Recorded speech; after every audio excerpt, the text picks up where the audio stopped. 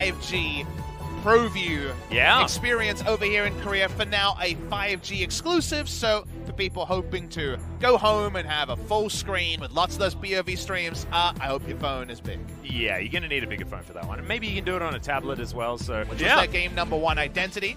So they're changing things up over the side of Hanwha Live. They've got some nice pickups here. I know I'm very excited to see LCK Trundle embrace a real answer to Sejuani, so a week 2 strategy being rolled out here. But their comp is definitely more difficult to execute. Can they make it about So1's matchup? Because the Aurelia kind of went begging in the 1v1 in game #1. And also, Freecs have a hell of a lot of physical damage. There is not a lot of magic damage on this squad, so see whether they can make that up as well as we get into game #2.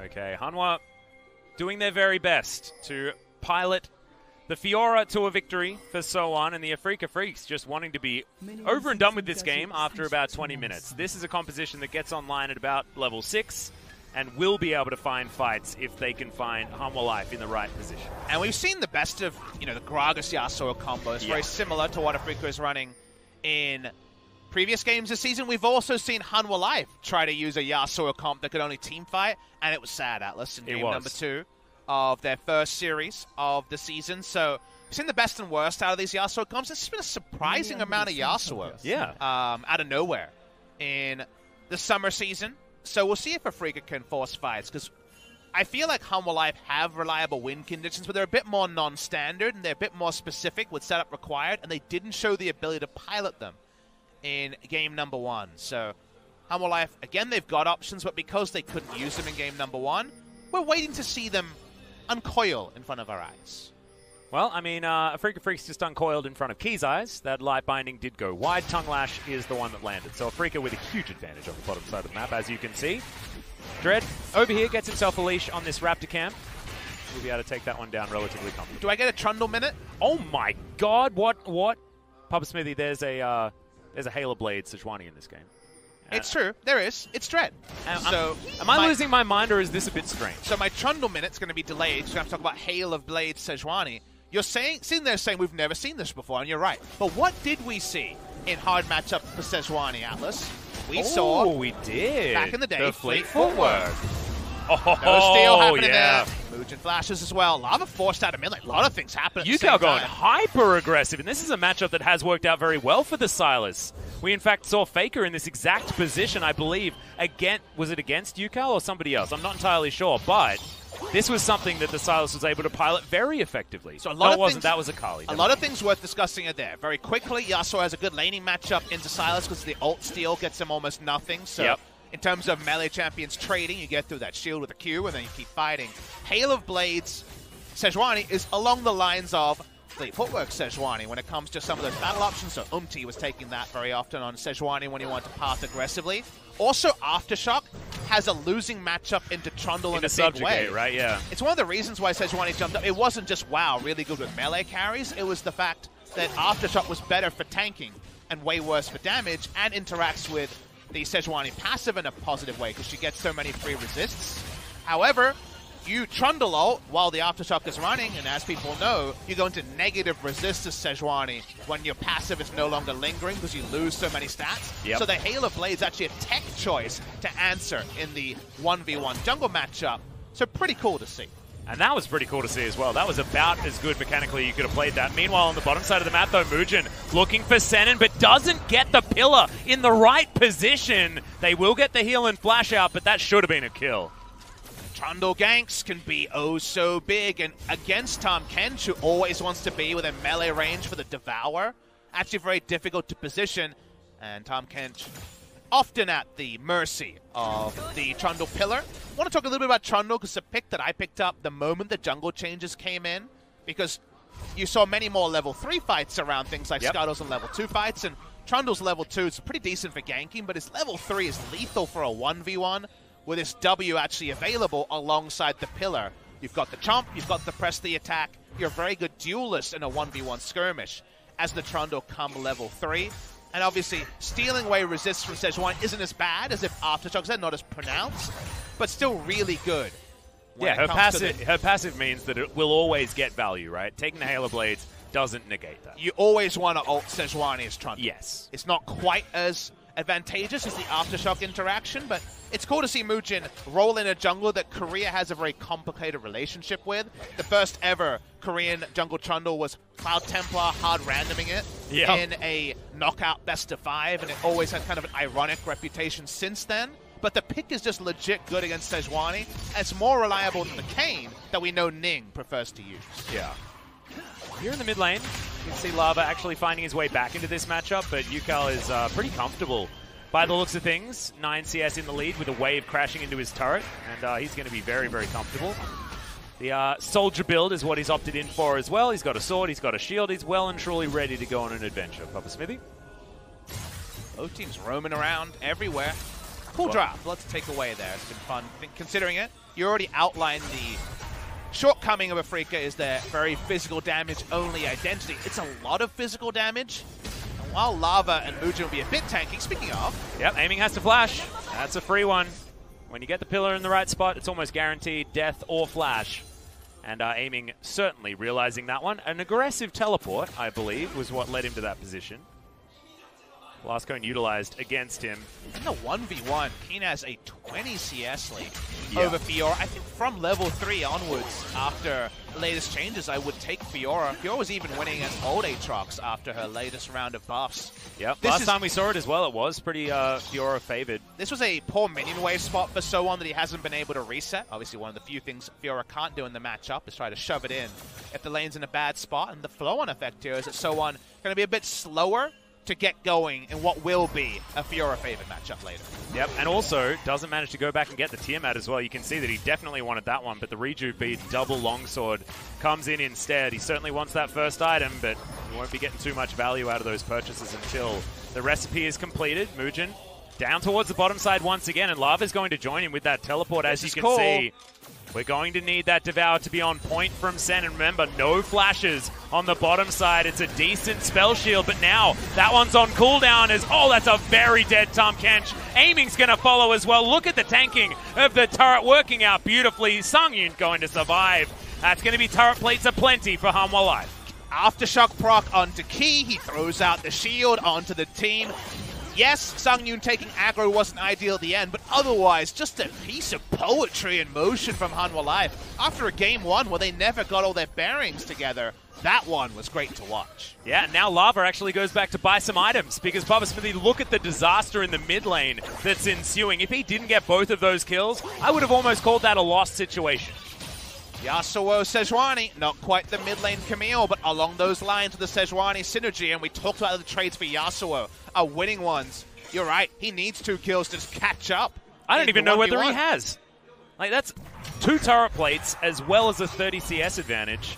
Yukal's probably still in the lead. And they might actually just both be growing bounties if we keep seeing kills for Sylas and farm bounties on the other side. So beautifully done from Keen. The double life binding, just amazing. Gets the Aftershock proc, hits the shield. Perfect dive. You know, Sungyun taking aggro is not perfect, but otherwise, you know, there's nobody bot side, so it's not like he's going to die. Really nicely done in that scenario. And yep, we get the goal confirmation. We exactly even. Thankfully, I've still got it. Still got the calculations. But aiming instead and losing on the bot side. So, not ideal. Meanwhile, top side of the map, though, is still Keen, trashing that matchup, and Afreeca Freecs with control here. Around the river, that is only a hijack on a Glacial Prison. That is not going to get them this Infernal Drake. So Afreeca still able to pick things up here on this map. Mujin now does have his Barmy Cinder, not quite with his Cinder Hulk just yet, but Dread is in a similar position. As our Life Binding line lands on Descendant, you can see so many of our players have been putting time into the Lux, but remember the type of player Key is. He was always the mage support player forever. This guy was so good on the ranged casters. And that's why when the season opened and Yuumi and Lux were the meta supports, you were like, man, this guy's ready to go. Key was always counterpick Nami, counterpick mage support. Oh, that was so clean from Keen. Gets out of the way of the riposte really nicely. It's a hard matchup. So-On like a book. And this is nameplates on, it feels like a bit in the 1v1. So-On is a capable top laner, but an incapable Fiora player so far. And look, even outside of that, it's Keen. So, yeah, he is a great top laner and is able to make a hard matchup. But remember him winning the counter matchup against Sword. He was Aatrox into Riven and won that matchup. And that was considered a hard counter on the Riven side. Nice stuff from Keen. But, you know, top side going better than expected for Afreeca. The turret dive bot lane better than expected for Hanwha Life. And it's one of the rare times where it's actually taking Aftershock outside of a usual case. We don't usually see Aftershock against Tahm Kench because he doesn't apply any engage pressure. But guess what Aftershock does allow? Wow. Clean turret does. Yeah. Well, apparently Keen, he might barely even need to turret dive this one as he's looking for more knockups. So I'm not going to get pulled back there, but every single time, if that riposte is on cooldown, Keen kills So1 in that position. A good start with a good top laner means a rougher laning phase than expected. Now So1's almost a scaling top laner in a matchup that's very Fiora favored. But the flow-on effects are also huge because Shelly should theoretically be free with So1 making his way back to lane now. Mugen has to gank a minion wave to stop Keen from taking all of the turret plates on the top side. And now, Afreeca Freecs are in this first world problem situation where they're like, oh, we want to use Shelly on the top side, but we won't get enough value because already Keen has smashed down that turret. And that's why I love that you bring on the clear on-map flow-on effects, because it's 3 turret plates for the Aatrox. The Fiora has to take a bad back, so Mugen goes top lane instead of taking the Rift Herald, and even worse, Key roams top lane to try to help with a Rift Herald take, and watches the enemy take it against the on-paper Fiora-favored matchup. And it looks like Dread is still going to put Shelly towards the top side. He was considering it. Still a fair bit of time before Shelly has to be used to take down these turret plates. I'd like to see it on the bottom side of the map to really get some extra pressure, but now it looks like Dread is in here at the right time. The Umbral dash is good. Keen throws down the ultimate. Dread makes sure that he gets in range for that one, but that guarantees the kill. And that is going to mean turret falls down, double plates going over to Keen, and this Aatrox is huge. 11-minute turret for the Aatrox, and then he's going to start teleporting into fights, and best of luck with that. Dread waited out of range, came in the moment he saw riposte. Honestly, couldn't have been any better from Afreeca's jungle top duo. Yep, Lava was looking for the knockup from the pillar, but the pillar missed the slight knockup interaction there, which is why you saw the hijack used on the last breath. That hasn't necessarily been the greatest when it comes to synergies, especially on this Hanwha comp that don't have any knockups outside of the displacement on that pillar. It just feels like we're going to get an early game Sivir comp. It's going to be very much Afreeca trying to get their work done, because for Sivir, realistically, can farm 3 items, because we already know that armor stacking will be real on the side of Hanwha Live. So Afreeca really is in their benefit to keep playing this aggressively, because Hanwha Live can't manage that duality of stacking armor and buying core damage items pre-25-30 minutes. And I feel like now we need to talk about the thing about Yasuo that we don't get to talk about all that much, which is the armor shred of the last breath being actually huge if you're going to be stacking the armor this much. We'll have a look at this one though, because Keen certainly killed So1 real quick, and Dread came in to make sure that he couldn't escape. So1 had to use riposte defensively in the 1v4, already shouldn't happen in the matchup because Fiora was losing by so much, and then Dread could profit up. So great communication, great read on a lane state that's not a common one in the matchup. Just a really good call from Afreeca's top side, and that now means we have some hilarious mismatches in terms of item timings in the 1v1. Yeah, and we've also got an Aegis of the Legion already completed by Dread here as well on top of his Cinderhulk. He's also got Ninja Tabi. He is out farming Mugen by a bajillion in that jungle right now, or at least it feels like it. As Mugen's lucky to get himself a control ward there. Yukao coming down, wanting to steal away a red buff from his own team. Life Binding lands here, as there's the last breath. They finally do get that knock-up. Windwall's good. The last breath on the side of the Yasuo, though, is decent, but Yukao has to get out of there. Devour, that is a huge slow. Triple knock-up, and the kill at the end!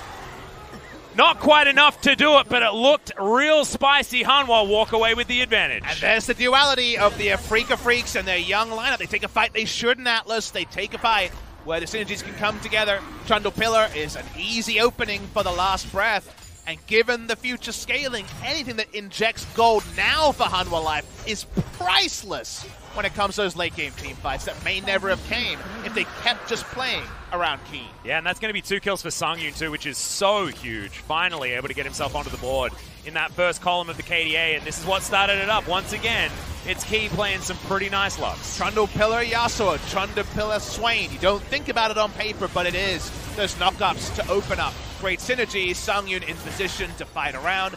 Keen is stranded in the mid lane, and he was a lot of the gold lead. Atlas is still a 1,500 gold lead to Afreeca. Freecs actually it extends to 1,700 gold lead when we come on screen. And yes, Afreeca still hold the gold lead, but as a full AD comp against a team that can actually stack armor because they have tanks, the gold lead getting smaller and smaller for the scaling comp. Hanwha Life is scaling in the truest sense of the word. Yeah, I mean, they have tanks. I guess they have Mujin, but is anybody else really going to be able to stack the armor? Can build some armor, potentially, but you're right. But Trundle is going to be really, really tanky. Yeah, and also that's going to be his entire job this game as well, so that is enough of a problem in unto itself, despite the fact that he's going to be the only one that's going to fully benefit. Dread coming on in here. Just getting some vision down. Afreeca still playing as far up as they can. It is just the most disgusting CS advantage here for Keen. 40 as we check in. Power dive here as Mujin and Sungyun walk up. Yeah, on the hunt. Now picked up here from Lava, thinking about trying to go for a potential chase. Saw Dread did have Glacial Prison available to him. Could have stopped the influx of Hanwha Life players, but decides that he doesn't want to invest that one. He's going to play it safe, make sure that he holds on to any engage tools that he has. I feel like Cuz has really set the bar when it comes to playing Sejuani around the mid to late game and being able to start fights on a whim with that ultimate.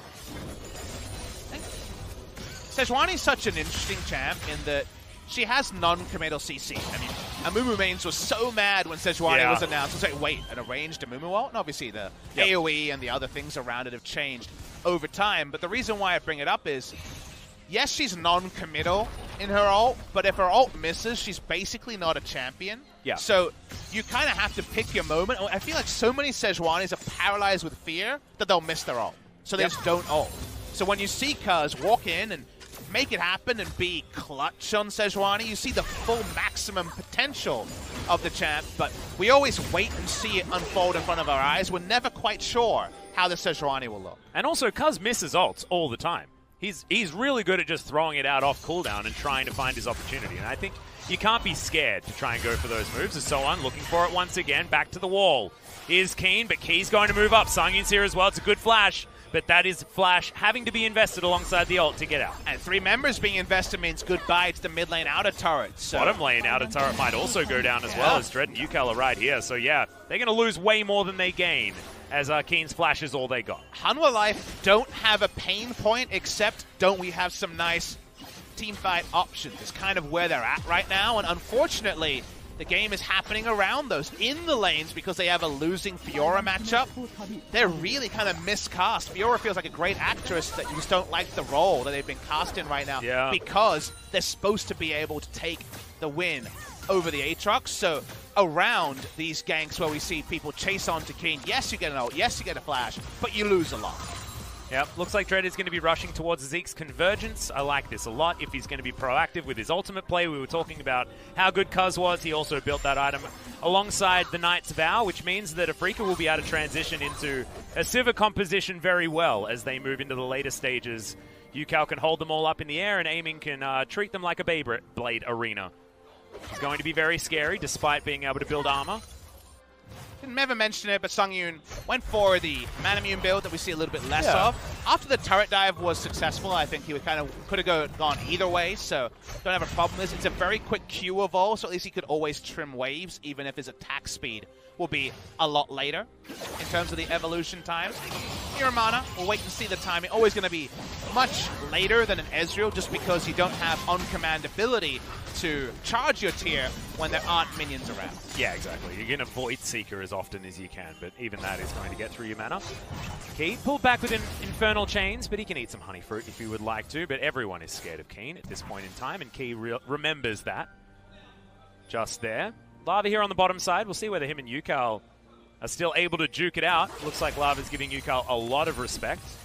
as Afreeca just seem to be able to shove these waves way more freely and effectively than Hanwha have been able to. Hanwha have never been able to wrestle back tempo despite being able to find team fights in their advantage. Afreeca, with all that map control, Atlas, that you get, with your ability to painlessly push waves, don't have to respect the enemy, can also have Aatrox just play alone. Yeah. Doesn't have a nope button, but he knows to leave the turret now as they can just say nope but leave, yeah. They run the map, and it feels like Hanwha Life are just trying to handshake a team fight where if Afreeca keep doing what they're doing, outside of one mistake, walking out too far in their red side jungle, it doesn't matter what Hanwha Life's team fight looks like if they never get one. Well, that is going to be the missed ultimate. I like it from Dread. Went for the attempt, as the supercharger was very quick on the fingers there from Sangyun, so nicely done. Wonder what chat's spamming right now. Hopefully that means that Hanwha Life will be able to more aggressively push out a couple of minion waves while the ult will inevitably be on cooldown. Yeah, not exactly the longest cooldown for the Glacial Prison at this stage of the game. Level 11 now for Dread, so it is going to go down just a little bit. You know what's bad? Where Sejuani missing ult is actually really important to allow Hanwha Life to farm for a bit. Yeah. In multiple lanes, but that's just kind of been where we're at in this game. Three turrets to one is going to be that scoreline here as the entire outer ring has been taken. There is almost a free one on the top side, though. That inner turret is a hair's breadth away from being dead. Loving the Steric's choice from the Yasuo. And you might say, but he's winning in farm. Why not go for a snowball, i.e. Afreeca want to fight before any of those armor items are there, even for Muujin, let alone anyone else. So why not go for the one where you just spam R and you take whichever one you get as the Yasuo. You don't have to think about your timing when you've already got some defensive utility. Yep, not to mention you want to be activating that as quickly as possible given the armor penetration that you'll have available to you. Keen is going to get bullied away from this blue buff as Soan doesn't actually pull the trigger on the grand challenge. Saw Keen not wanting to go for that 1v1, didn't know where the rest of Hanwha were on this map. Soan will be able to get rid of the Aatrox. A lot of big gold leads. On the left side of your screen, only Sangyun has a good amount of gold, and even then, no bounties. In fact, I imagine that's just about time of farming here, because 250 gold bounty on Sivir, despite having no kills. Yeah, that is a big one. That's actually a very weird stat as well, because he's behind in farm by 10 against his opponent. So what happened is, you notice when we saw Hanwha Life being scared to hit minion waves, in that time, Sivir just farmed a lot in a short amount of time, and grew up a bounty out of nowhere. And now it's up to about 300. Also had a few turret plates under his belt as well, which is the location of a lot of this gold lead to the tune of about 3,000, aiming with quick fingers there. On the spell shield, it's going to stop that Void Seeker, but this is the turret that I was talking about. Very easy money to pick up on this map to extend that lead even further. And it's just so hard for Hanwha Life to change this game. Afreeca continue to play close to a perfect game for the comp they were given, because there was a lot of different headaches to consider. All we can say is Afreeca's comp easy to execute. Hanwha Life has a lot of answers, but right now hasn't been able to use them, kind of like game number one. Well, the problem is that we started this game and Afreeca said win lane, win game, and they won lane by a lot in their solos. And bottom side of the map winning was just not enough to get Hanwha any further back into this game. You can see Aiming's even able to pick up some blue buffs here because there's a Yasuo and an Aatrox. Doesn't have to contend for anybody else wanting to get any mana back. But win lane, win game doesn't usually encompass the top and bottom comps that we had here. It's what happened though, so was just some great play in top lane especially. Sangyun with double buff. And Sangyun does a lot of damage at the moment. Scary. However, so many plays like this where you throw down a pillar, you completely back away. Here we go. Yeah, it's Arctic Assault buffered really nicely, but it's not enough. Okay, Senin able to get the Devour in. No one dead just yet. Muujin, the first to go down, and the ultimate there from Yukal is going to secure it. It's 2 kills already here for the Afreeca Freecs. No knockup is going to come in as Soan. Decent flash there, trying to lunge around this fight, but the resets were there for the Aatrox. See you later, Hanwha Life, and welcome to Baron, Afreeca Freecs. Perfect time for a fight. Afreeca finally say, let's go, and oh boy, it's with Keen in position. They that was a onto the clean Baron, ace. and it's another Baron super early for Afreeca Freecs. This is what we saw out of Kingzone last week. This is the kind of decisive play that we were watching out of them and we were praising them for so much. As the Afreeca Freecs have done it. They've done their homework. It's been a lot of Sejuani comps for both of these teams, but man, this buffering of the Arctic Assault was beautiful. It's such a desperate engage from Hanwha Life because they just want to fight. They desperately want to fight. But they so easily turned by Tahm Kench, and then Keen's in the back line. while Yasuo has the Zeke's convergence and the ability to just hit whoever he damn wants. Yep. Oh man, the Zeke's convergence on top of the Yasuo. I didn't even notice. I thought it was definitely going to be on the Sivir, but that was great. The adaptation. Freecs very happy. As it's another ultimate, but that's a... Yeah, okay. Good stopwatch, not good enough. Bot lane dive, beautiful from Hanwha Life. Unfortunately from there, top lane losing as the cascading dominoes are so clear in this game. A top difference game might end really early. And while that bottom lane dive was happening, remember that Yukao was getting just the most gigantic lead in the mid lane when it comes to creeps and turret plates that actually the gold didn't change after that happened. And if you have a look at it now, Freecs are ahead by 10k. It is a gigantic lead at 25 minutes. Should be a game-ending one, Atlas. Very difficult to reconcile how Hanwha Life get the fight they wanted later. Later's never coming if Afreeca keep breaking the bases. Yeah, and speaking of breaking things, Papa, I mean, we were talking about this series. I was talking about Hanwha before the Sandbox series, thinking they had some opportunities. Speaking of which, Ultimate does fly in. Yukao going aggressive on the bottom side, just dashing through some minion waves. I thought he was fighting someone. He wasn't actually, as now Hanwha are looking for him. Nice dodge on a lot of the abilities. Finds the ultimate once again. Onto Lavu, goes into his Zhonya's. Grand Challenge is popped very early, but the Devour denies any sort of re-engage as Keen. Looking for more. Riposte does nothing, and Hanwha, they have nothing. Even though it was 1v3 for a bit, it's just a prank from Hanwha Life. They know they can't hard engage, and with the Baron still up, they're trying to break the base again. Yep. Inhibitor turret should be going down here. The inhibitor was dealt with, of course, by Yukao in the meantime. They feel like they've taken just enough here as Yukao doesn't have a lot of health bar left and really wants to buy that Infinity Edge so that he can have some fun with it before this game is over. That fun means we're probably going to have quite a long break, Atlas. This has been two very fast games, even though the lull states were actually long in both of them. Game number 1 and game number 2, the kills weren't necessarily backing up the play, especially in game number 1. So IE is done. Sterix was there earlier. Look at how much wallet smacking there is, Atlas. This is gigantic. 3,000 gold in the top lane, and I feel like Keen has barely even been in a lot of these fights. He's fashioned himself for 2-0-3, but I don't even know where it's come from. I feel like the Yasuo was absolutely huge in a lot of these, and he's ahead by 2.5k himself. As our resident wallet smacking analyst, what brand is the Afreeca wallet this game, and what brand is the Hanwha Life wallet? Because I feel like we got some brand names going on. Yeah, well, I mean, there's definitely some no frills on the side of Hanwha Life because they have been playing relatively low interactive League of Legends and just falling over. How about it's on the Afreeca side, the Gucci wallet? You know, yeah, nice I'm thinking designer. Yeah, okay, Gucci. And it's like Rip Curl or something on the side of Hanwha Life. Straight from Torquay into the back pocket of Hanwha Life. Because what does a Rip Curl wallet let you do? You leave work early and you go surf. Yeah, and you that's go all they can do. And also, I mean, it's not going to get opened by itself. Thankfully, it's got that sweet, classy Velcro there. I completely understand, Papa Smee. That's great. Does it allow you to, you know, swim around more comfortably in the death chamber as well? You're going to have to ask Hanwha Life, Atlas. Oh, man. Yeah, well, the Louis Vuitton's looking good on Afreeca Freecs. I think they've all chosen a different designer brand. I don't think it's all Gucci on this side, although it is, to be perfectly honest. No, it definitely is all Gucci. On the Afreeca side, No Face not crying after this one. That's just tears of joy. Yeah. In fact, he might be crying, but like you say, it is going to be those tears of joy. As the inhibitor is now what's going to be under siege. Afreeca Freecs thinking about playing some League of Legends now, using their sweet new toys they picked up from the shot. Light Binding is going to land there, but Keen able to Umbral Dash to get out of the way. Still, Afreeca just looks like they're playing with their food right now. Light Binding again lands. Ultimate is going to be followed up, though, as Key takes about half of his health bar in damage. Someone dealing with a super creep wave as Afreeca are going to play this one by the book. Spending some time up towards this inhibitor turret. Okay, Yukao, Grand Challenge is down.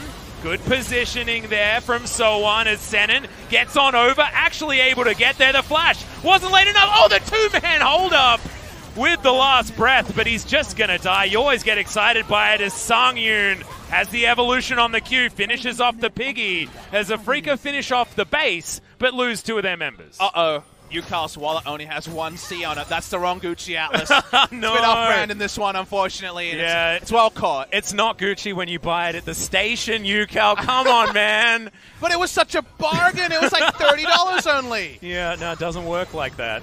Come on, do you think Yukal knows how much a Gucci wallet costs? I don't think he does. Or maybe, I don't know. After his performance on KT, I would have paid a bit for him. Well, this performance was a little bit to be desired. Walked up, and he'll say he was baiting for the top inhibitor to go down. I think they could have got it without his death. Yeah, and Senin was unable to get over the wall there with him as well, because I believe that's just not how that works anymore. The nerf to Tahm Kench being pretty outspoken in that particular exchange, but the damage had been done largely, as like you say, they were baiting for the top inhibitor. I mean, it's 3 inhibitors down, so it's still a good game. I mean, this game is still about as over as it can be. 2 Infernal Drakes, a Cloud Drake so you can move faster towards the enemy.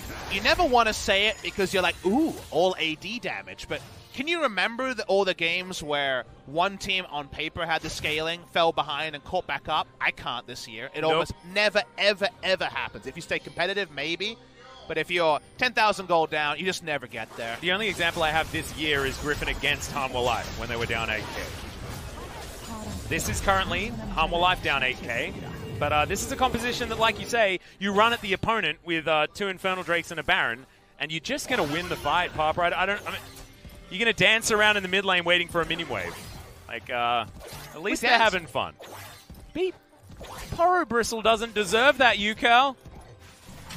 Well, that's the kind of game we have here. Hope you're having a sing and a dance at home. We certainly are having one here at LoL Park. If you're an Afreeca fan, not so much. If you're a Hanwha fan, Sungyun's dad's not going to be as proud of him here today. He, of course, was in the audience. That being said, Sungyun has been one of the players that's been actually doing stuff. Speaking of doing stuff, On the Hunt has been popped here as Yukal looking to try and get some damage down onto Sungyun. That Q still needs to be respected, and he does not have a GA completed. Great able to get out of the way here as it's just inhibitors getting re-killed. Soon the super creeps will be too much to overwhelm Hanwha Life. Their siege is desperately poor, but super minions can do it for them. Super minions push up. If you get the right connection, you dive. If you don't need to. So yeah, Infernal Chain, speaking of connection, is going to land really nicely there. Sungyun has to go into his stopwatch very early. Lava's going to get pulled up into the sky. He's got a Zhonya's, though. Will be all right here as Keen diving into the backline, taking matters into his own hands, gets himself the reset on the ultimate, and now the Nexus turrets will finally be taken down, but not before the ace is completed. So on the fountain is just going to have to wait as far back as he can and watch his Nexus get destroyed. Afreeca with the clean 2-0. And also the explosive speed in which they could end both games around the 30-minute mark or earlier means the Afreeca Freecs are on a streak, Atlas. They are 2 wins in a row. They take down SK. And Griffin, of course, only suffering 1 defeat so far in game score, but still 2-0. Really up there with Kingzone in that first position when it comes to match score. So really exciting to see from those guys. But I want to hear this MVP interview and check out some of these highlights, Papa, because this is an Afreeca that has really changed moving into summer, despite this dive being pretty good from Hanwha. Exactly. This was Hanwha Life's best moment of the series by far. The coaches would have loved it. It was definitely fantastic execution. But top lane and mid lane just rolled over. The mid lane more understandable. Yasuo good matchup into the Silas. The top side, a surprise for sure. And the end result was Afreeca just kept running in 3 lanes. And the moment they did that, and moments like this on screen couldn't happen, there was just no ability for Sungyun to spread his lead from that turret dive into any effective team fights. They kind of just watched on in horror as Afreeca grew their gold lead more and more in fairly non-interactive fashion. Yep, and then Keen teleports in behind this fight that had been started from Hanwha, and honestly, this was all she wrote at this point. I think right here it was about a 3,000 gold lead. After this team fight and the ensuing Baron, it was instantly 10,000, and the game was done. And again, we just look up.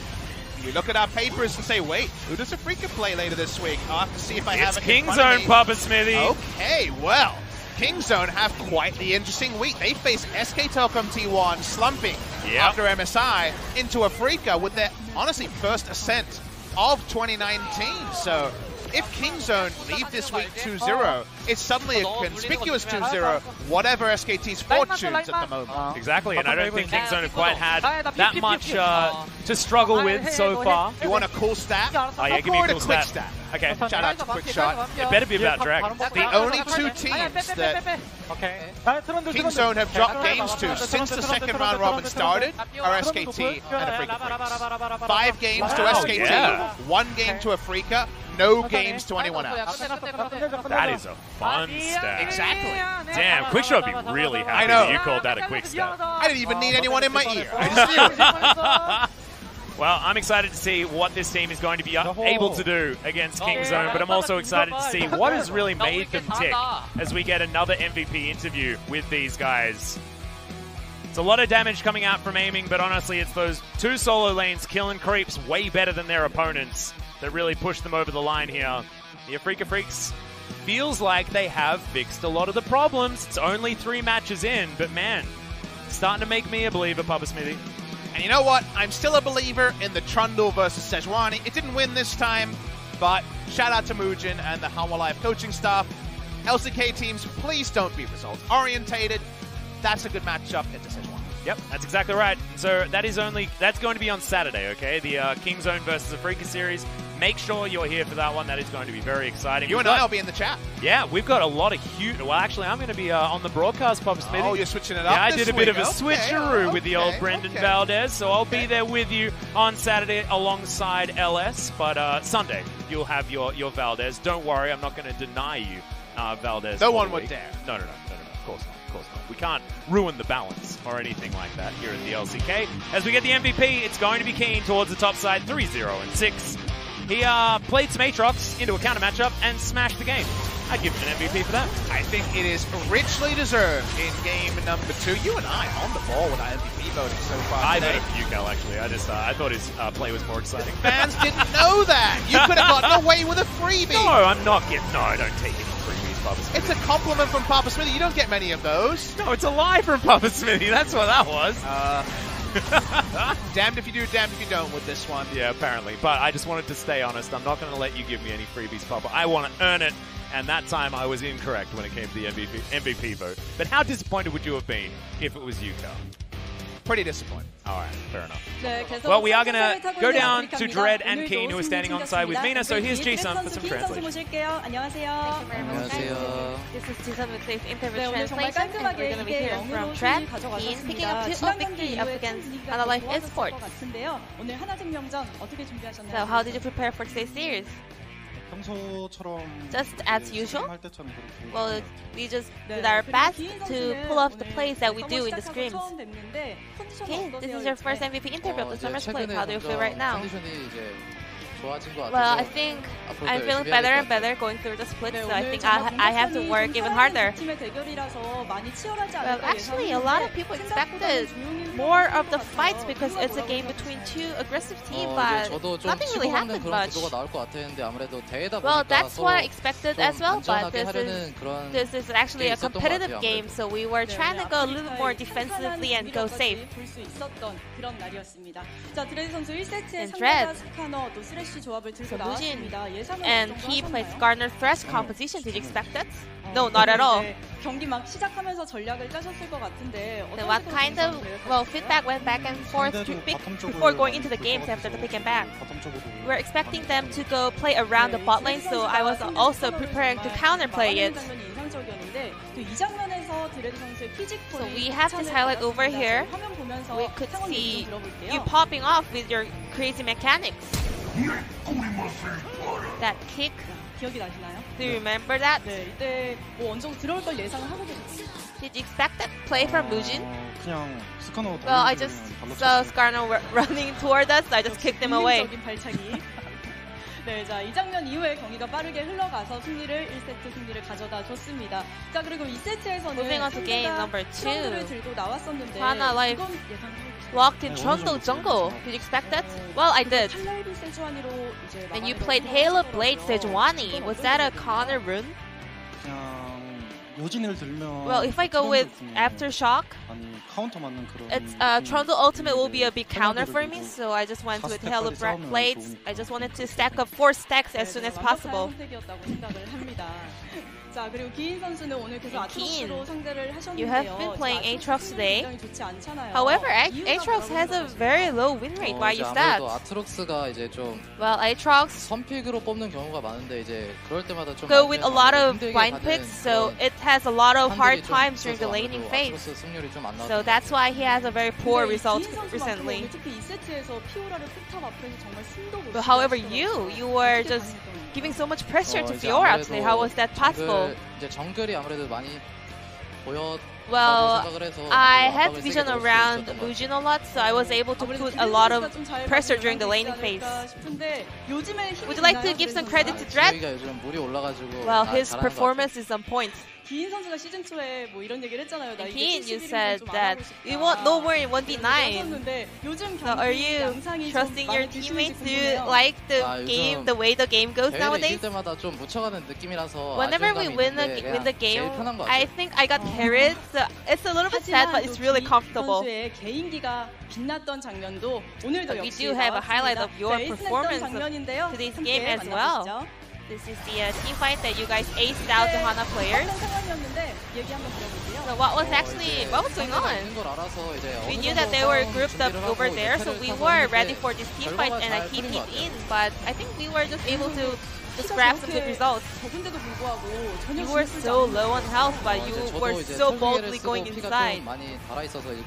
Yeah, I was a little bit afraid when my HP went so low, but I just somehow did it. 것 같다는 생각이 조금 드는 장면이었습니다. 자, 승리 다시 한번 축하드리고요. Congratulations on the win. 화제가 되는 게 And 6-8 another 선수인데 오늘은 hype 팀원들도 around 굉장히 Afreeca 잘 is you called mic check, you know? And also we could see a lot of follow from the teammates. However, you always stay silent. I think Yukal is paying too much attention to the off-the-record stuff. But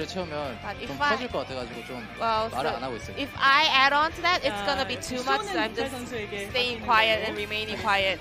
자, 다음 경기가 이제 킹존과의 경기입니다. So our next game will be up against Kingzone. 상승세를 제대로 타고 This is the most hyped matchup this week. You guys, both teams are on the best performance. As long as we perform as we do normally, I think we can win. 자, 기인 선수는 어떤 전략 What about you, Kiin? 세우고 What 계신가요? kind of strategy are you gonna bring in? 킹존이 요즘 잘하고 있는데 Kingzone, they are doing really great recently. 열심히 But 잘하면 if we do 아무래도 as we 잘 풀리지 practice 않을까 그렇게 and if we 생각하고 do our best, I think it's gonna be 자신감이 good. 묻어나는 그런 인터뷰였습니다. I think we 오늘 can pick up 승리 good 다시 results. 한번 축하드리고요. 인터뷰도 감사드립니다. Thank you very much for this interview, and I'm gonna pass it back to our casters. Thank 네, you. 아프리카의 드레스 선수 기인 선수 함께했습니다. 중계상 연결할게요. Thank you so much, Ji-sun, and welcome back to the cast desk, ladies and gentlemen, where we are sorry to say that we're going to have a huge break.